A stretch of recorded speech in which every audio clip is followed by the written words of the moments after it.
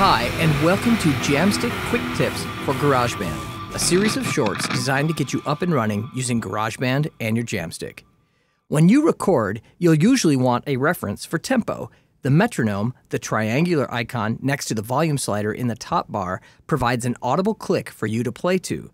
If the icon is blue, it's audible. If it's white, it's not. Clicking the metronome will toggle it off or on. The metronome has settings you can adjust for your needs. Open the Settings menu in GarageBand, also known as click the wrench icon, and select Metronome and Count In. The Count In switch enables the metronome to play one bar of click before the recording starts. If you turn the Count In off, recording starts as soon as you click the record button. Visual Count In makes the count in visible on screen. There are 4 sounds you can select for the metronome: click, woodblock, hi-hat, and rim shot.